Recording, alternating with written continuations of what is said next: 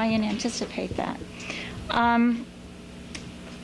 If you decide that you really have to have this water pipeline as part of your environmental study, look at the carbon footprint. Look at the expense.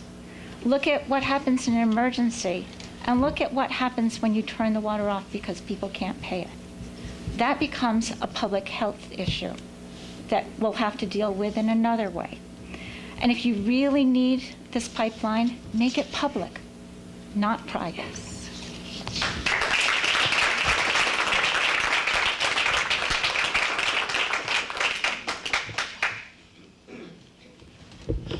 Nancy Savastanovic of Cutchogue. I'm really not prepared, but there's a few things I think that might be interesting in this whole process.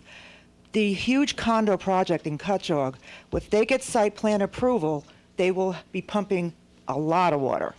And in their file, it says, when we receive site plan approval, then we'll give you the water. So that is all of our water.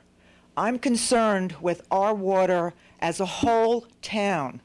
I like my well water. I don't like chlorine. I've done studies now that it causes cancer. So I just want the town to be broad-minded. And this water authority is really a problem. And when they came down Pequash, they destroyed the road. It's like going down a back farm field that I love farms, but you know what I mean. And they don't repair it. The town comes and repairs it. It's a cost to our town. I see them all the time coming down Pequash with tar of our town expense because the Suffolk County Water Authority ruined our streets. And please be very broad-minded on this because there's only a limited amount of water in our town. Riverhead doesn't want to sell their rights for the Water Authority to go through them to get to the Pine Barrens. That's a given. They are pumping now from Riverhead, but they don't want them to come through there to get the big source of water. So when they keep pumping, we will run out of water, which has already happened in Shelter Island. And that Suffolk County Water Authority had to truck water into Shelter Island. So it's already happened there. We have to be really comprehensive. Well, we're doing the plan, but I think it's going to take too long because these guys are really pushing for this. Maybe we should call him Sarah Palin, drill baby drill. Okay, thank you. That would be Obama now, drill baby drill. Yeah, that's right. Would someone else like to address the town board on this issue? Does the Water Authority want to get up and respond?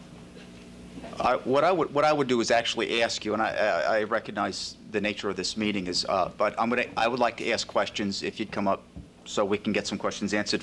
This is a meeting about gathering information. I'm trying to get some information.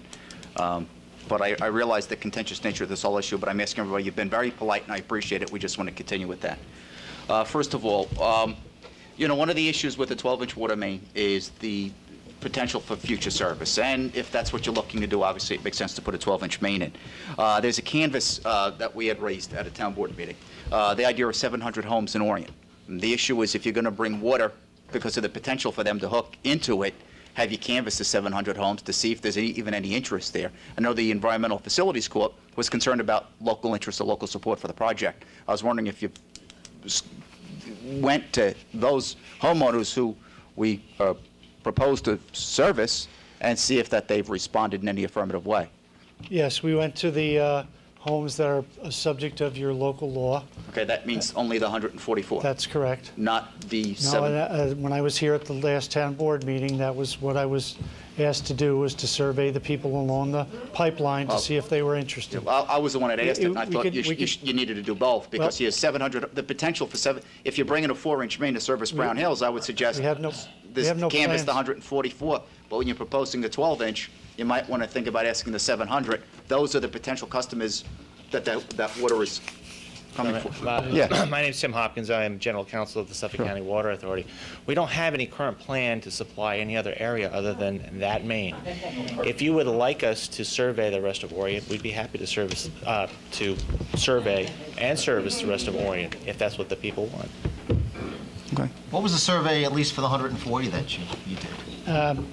We sent out 137 surveys. We had 40 total residents respond. 30 indicated that they were interested in hooking up, 17 immediately, and 13 in the future. Out of that population, 10 requested water samples. Of the 10 who responded that they were not interested now or in the future, 6 provided their names and addresses, 4 did not. Out of the 10 not interested, 2 made additional comments that they were against the installation itself. So in total, it was about a 3-to-1 in favor of the installation.